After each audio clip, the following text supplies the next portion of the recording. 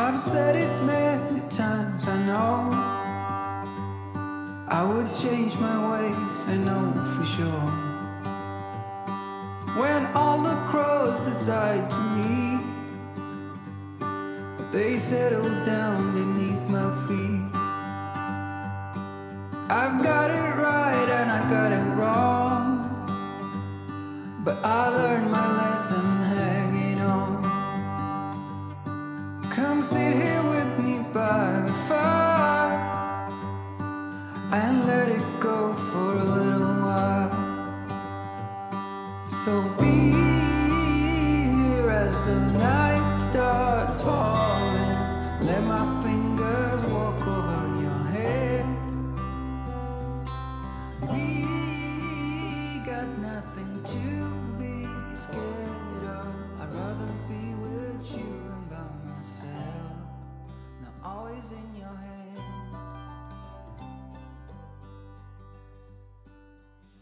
Sean Lehky. I am a landscape astrophotographer, I guess you could put it into one. I've been a Florida-based photographer for about 7 years now, technically, but soon to be a Arizona-based landscape photographer, and you know, killing it over there, getting great shots, and just living my life out there with my wife and my dogs and my cats.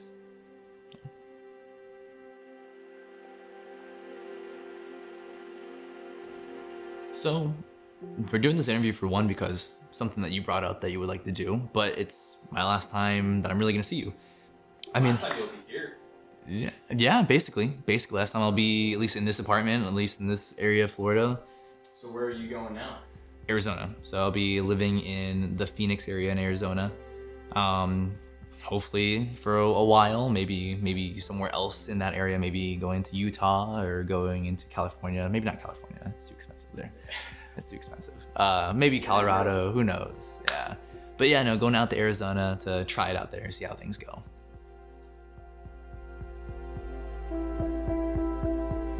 Oh, like moving out there? Yeah. So, new experiences. Really, when it comes down to it, just kind of having a new kind of take on life, I guess you can say, because like I grew up in Ohio. That was where I was for 10 years of my life. You know, I was born in Ohio, lived there till I was 10 years old, and then I moved down to Florida. And, you know, when I was up there, like, you know, not everything was, you know, glitz and glamour, you know, family reasons and stuff like that. But, you know, the memories that I do have up there that were good. And I enjoyed kind of the lifestyle I had, or the lifestyle that was kind of available there. It wasn't like mountains. It wasn't, you know, sand dunes or anything of that nature. I mean, Ohio itself is not really the most picturesque place if you really think about it, but I had a lot of fun when I was there because I was able to camp. You know, you had the 4 seasons. It wasn't just, you know, flat, hot, muggy, 1 or 2 days of cold and, you know, back to summer. But also too, it's just, I'm really excited just to have a new, like, kind of chance on life. Like, I mean, you know, have more of the landscape that I want to be in, so that way I can camp, I can take, you know, photos of mountains and, you know, drive, you know, an hour or so, drive 2 hours, 3 hours, 4 hours, 6 hours, and be almost in a totally different landscape. You know, I drive an hour, you know, north in where I'm going to be living. I'm in an area that's snowing. I mean, I had to drive at least another 2 states or so to get some snow here.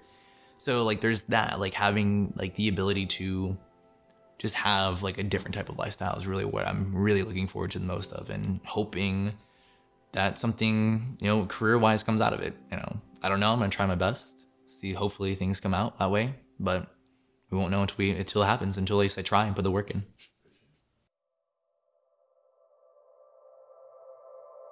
So landscape photography kind of just came out of nowhere. I started with portrait photography, did that for a while, tried it out, liked it for like a month, hated it after 2 weeks. It was just a lot. There was a lot of things, a lot of variables. I just didn't really like the variables that were in there. So landscape photography was the next best thing for me, and started it, followed through with it, and it's a lifestyle right now. It's a life. It's all I do. It's all I think about. But camera choice, I mean, I'm a sucker for anything Fuji, really.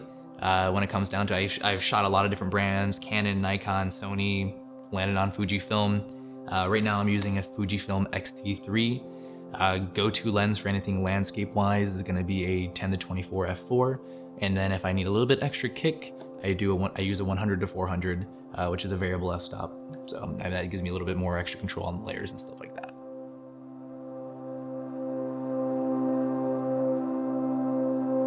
Just in general.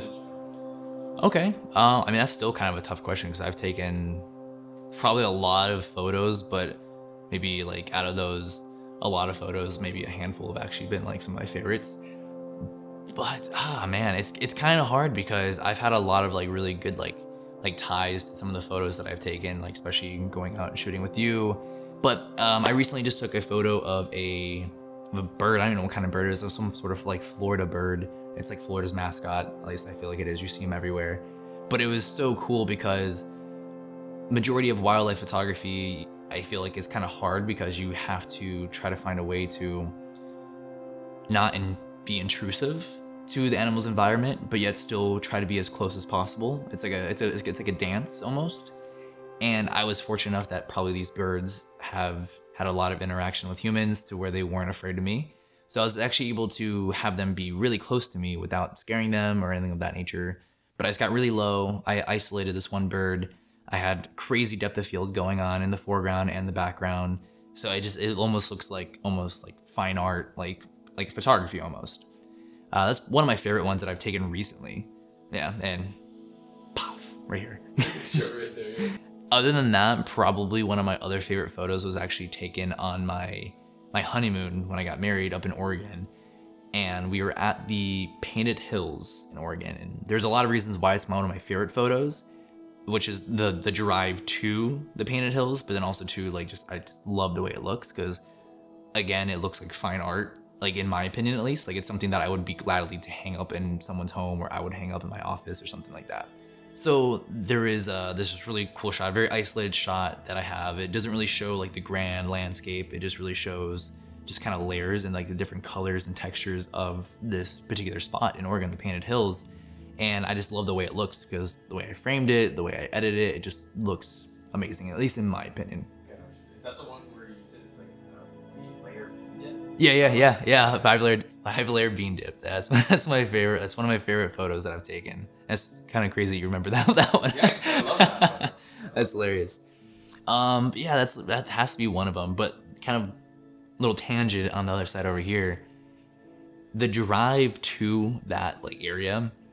I mean, I've never been to Oregon before. That was my first time ever being to Oregon, and I was using Google Maps, and we were coming from, I think it was the Mount Hood area up in Oregon, so like Hood River, and doing the drive and everything like that. And when we got to a certain portion of our drive, my GPS was like, oh, would you like to take this route instead of the other route? And they're like, oh, this is the scenic route. I'm like, yeah, why not? Like, I don't know when the next time I'm gonna be up here. Let's take the scenic route. So it takes us through this area in Oregon called the Passage Through Time.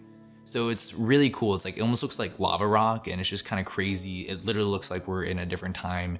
You have no cell service. You can't call anyone. Like if you get stuck, you're kind of screwed, kind of deal.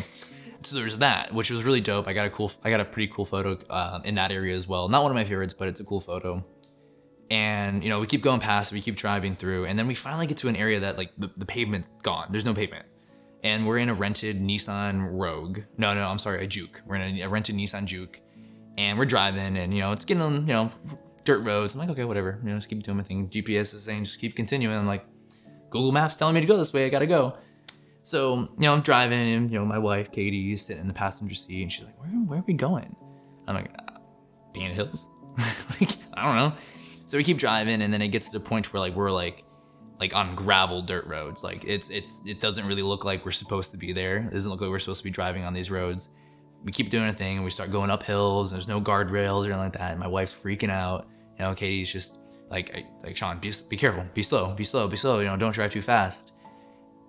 And just keep going. I don't have a care in the world. I'm just like, holy shit, it's crazy looking. Like I'm like, oh, this is amazing. She's over here freaking out.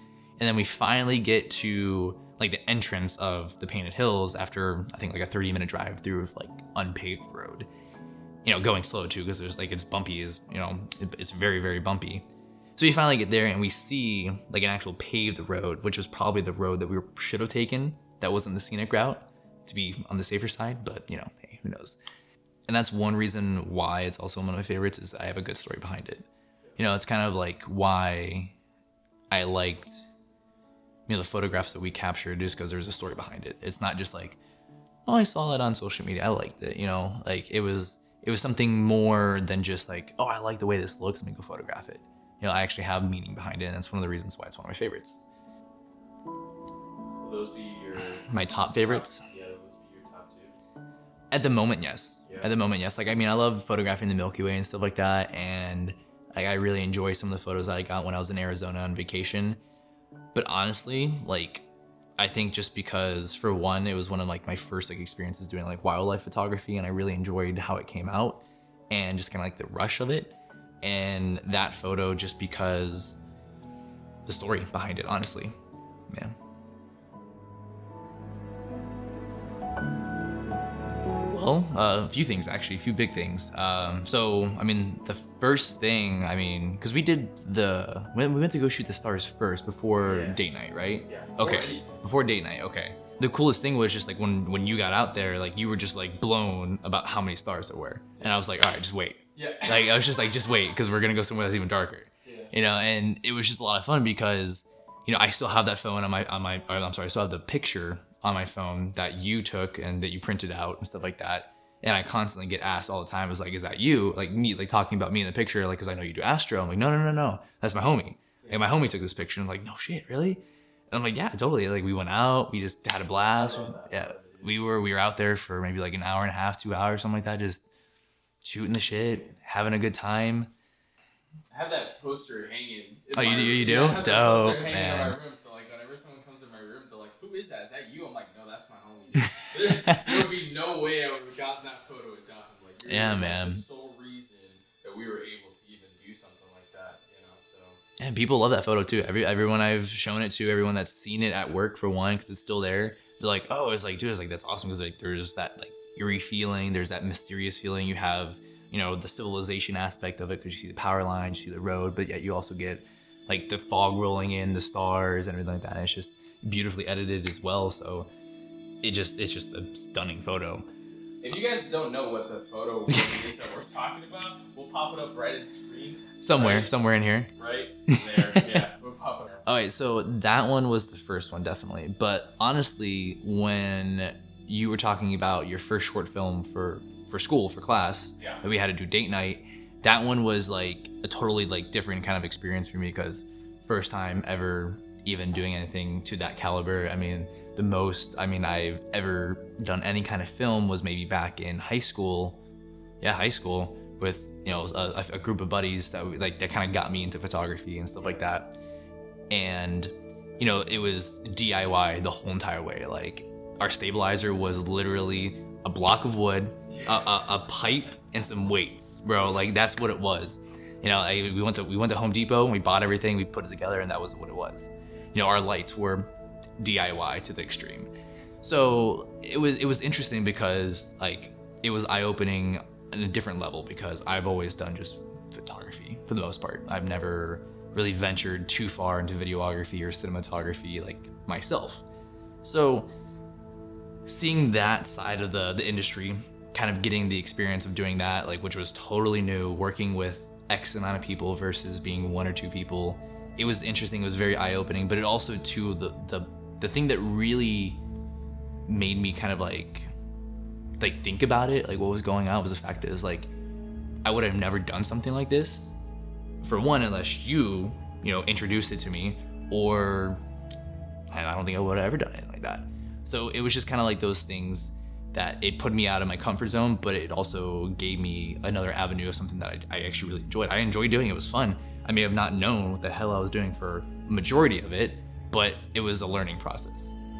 And with those two things, like just those 2 incidents, for an example, the biggest thing that I learned from the first night, like going out to shoot the stars, was just go, just have fun. Yeah. Like it doesn't matter if you have an agenda, but the experience was still great. Like, I mean, I didn't get to see the Milky Way that night. We didn't get to see the Milky Way, but we still had a great time. Yeah. You know, doing date night, I had no idea what I was doing, but I enjoyed every minute that we were doing it, even from the planning, from the sitting down with, you know, the guys and going over the score, talking about the script, talking about the camera, what we were doing that way. And then meeting everyone that was there, the people that I've never known from your school.